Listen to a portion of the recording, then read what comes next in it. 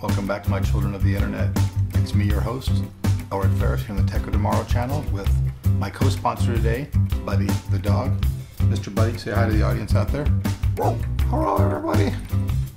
So today we're going to bring you guys something cool. You guys all know Cooler Master, famous for their half series of cases.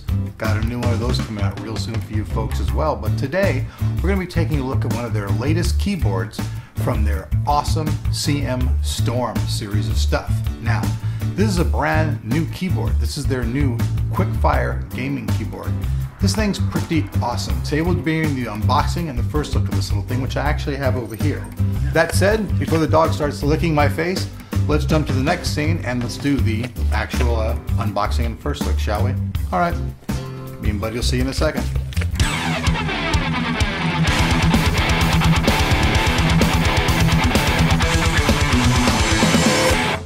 Alright folks, like every unboxing, first thing comes the box. Let's just talk a little bit about the features. This thing has high durability, gold-plated Cherry MX switches that are rated for over 50 million keystrokes. Pretty impressive stuff. That means also if you're hitting a lot of keys at a lot of times, they're not going to go bad on you. Also, multimedia control keys for convenient sound control. That means you're going to be able to control all your sound and everything from the keyboard itself. Nothing new there, but it should be cool.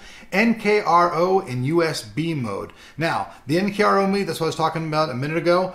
NKRO mode is when you can hit all kinds of keys, like when you're doing combination moves and stuff like that. And with NKRO keys, you won't have any problem with the thing freezing up or anything like that. That's a very important feature for those people who play the multimedia online games, or they're doing a bunch of magic spells and stuff like that. Very important stuff. Also, this thing has 14-karat gold-plated ultra low latency USB plugs, a storm key that deactivates the Windows key, 1000 hertz driverless polling 1 millisecond response time on the keys. Very, very fast. Red backlighting for gaming key clusters, strong braided cable to protect the connections, and last but not least, premium non-slip rubber coating. This thing's all supposed to have totally laser etched keys and a lot of other cool stuff. Alright, you guys have seen the front of the box? Real quick, I'll just jump around, flip to the back just so you guys can see this. Shows some of those features and everything there. I've got a couple of knives here. Knife number one, we're going to do a dual little thing here. Knife number two, should be interesting. Flip the little thing around. So we've got two little plastic tabs here. Going to try to do this all stealth mode-y. Oh, can I do it? 1, 2, oh, I did it. Cool.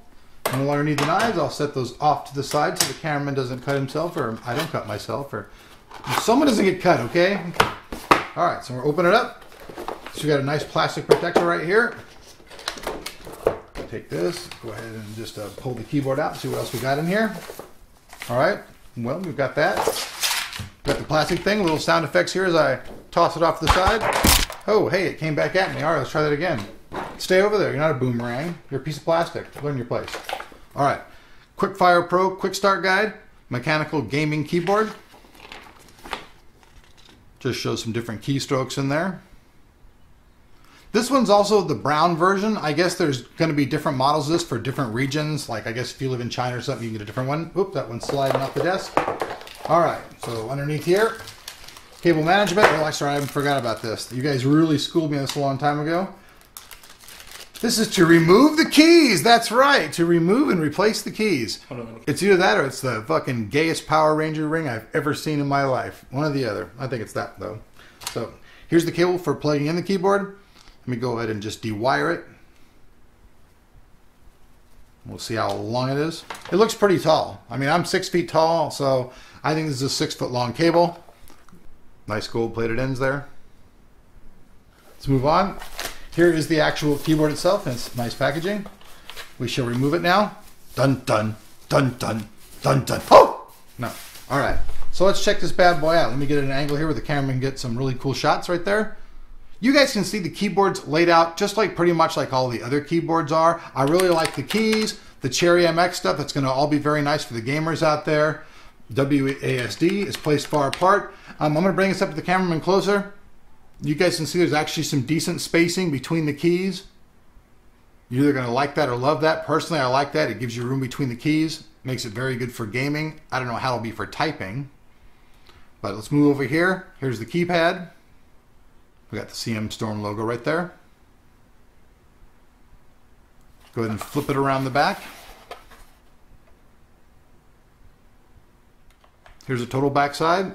We have little flippers here for angling the keyboard up. Here's a sticker on here saying, do not remove, okay. Okay, I won't remove it then. I shall be ever obedient. Sitting here looking around this thing, folks, I spin it around, just trying to see where everything hooks up at.